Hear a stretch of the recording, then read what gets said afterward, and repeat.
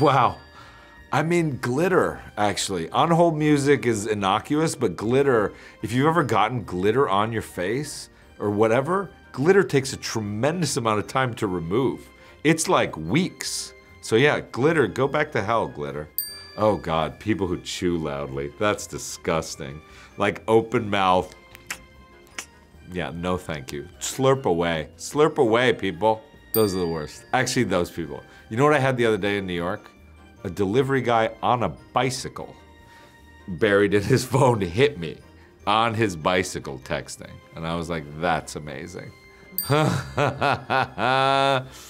I don't know, I have a mixed relationship, but the jury's still out on social media for me. Jury's still out. I feel like there's some fun stuff still that doesn't have to go to hell, but yeah, traffic jams when I need to go somewhere. You guys can go to hell. I mean, that seems like obvious because you don't need to answer those messages, but when they slam that door in your face, you gotta go to hell. Wow, you know what? I can't choose. Those both are going to hell. I don't do the washing up, so I'd have to send myself to hell. Which I won't do. People who don't listen to what I say, yeah, I don't like that. I don't like that. We were shooting in Bulgaria, which is like, we were shooting all in the countrysides of Bulgaria, which is a very rural country. And at one point there was some cacophony on this bridge. We were trying to do this long shot with this crane, and there was all this like, this kerfuffle on the bridge. And I was like, we're trying to shoot, guys, like what's going on? And down the bridge I see a bull from one of the neighboring fields. Running down the bridge at me, and the bull came down the bridge, the crew all moved out of the way, it stopped at me and looked at me and like did that thing that they do with their hooves, where they're like, whoa. And clearly he was saying like, you know, because I'm in the full getup, like red, you know, help. And he was like, you shave your horns, man? Like, it sort of felt like that. And then finally one of the stunt guys was like, we need to get you out of here. And they got me out of there, and then they sort of contained this bull. But that was a very scary moment, feeling like I might die in a Hellboy outfit, you know what I mean? There's no way to cut, you know what I mean? It's in control.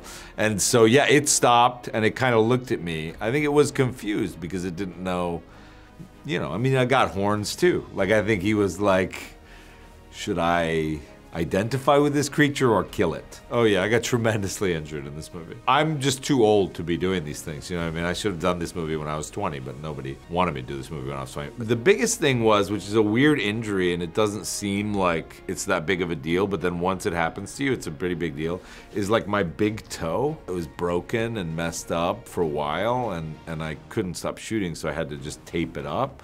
But it's surprising how much you need your big toe. You'd think like, you know, I got 5 of them, but the big one is the one where you don't want to mess with. And so yeah, the big toe was messed up, the knees got messed up. I got all kinds of bruises and scratches and things like that, but it was mainly that right big toe, man. It was like, it's never recovered. It's still kind of angry. I did a lot of training for the movie, but that is not my body. I mean, the funny thing about people think that's my body, and I'm very gratified, but I don't think there's any way I could do that in life. Like, I am not Arnold Schwarzenegger. I guess I could take a ton of steroids and eat like just pounds of meat all day, but I didn't do that. I just put on a suit. But I did some training, and I lifted a lot of weight and stuff. But the secret diet is you get the suit, and then the diet is a lot of pancakes and donuts just to be able to continue to fill out the suit. It's like 3 hours in the morning, yeah.